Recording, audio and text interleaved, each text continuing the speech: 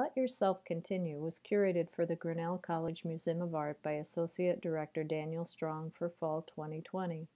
The exhibition includes more than 50 women artists from the museum's collection and was organized to commemorate the centennial of the 19th Amendment as we look to the future with an eye towards the work that continues for security, equality, and justice. The museum invited members of our campus community to comment on works from the exhibition. In this video, you'll hear from our intern, Molly Skouson, as she talks about an etching by Emmi Whitehorse. Hi, I'm Molly Skouson. I'm a Grinnell College student and an intern for the museum. In this video, I want to talk about an untitled print by Emmi Whitehorse, who is a member of the Navajo Nation. When I look at this print, the first thing I notice is its warm orange background. The background isn't an even shade of orange. There are darker orange areas in the center and at the very top and bottom.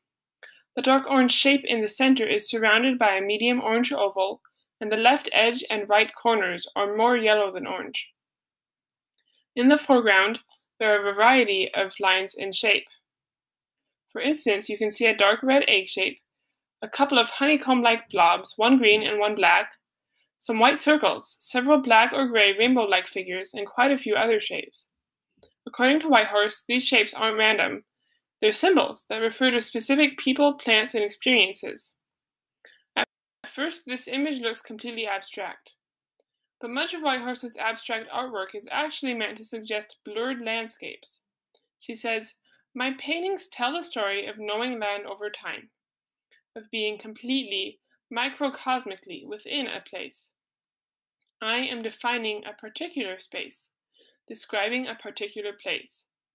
My grandma lives in southern Utah near the Navajo Nation, and when I look at this piece, I imagine the landscape that I see every time I visit her. Bare orange rocks forming pillars and arches and other interesting formations."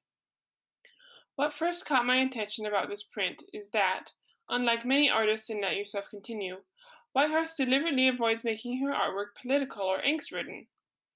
She says, to make art, the act of making art must stay true to a harmonious balance of beauty, nature, humanity, and the whole universe.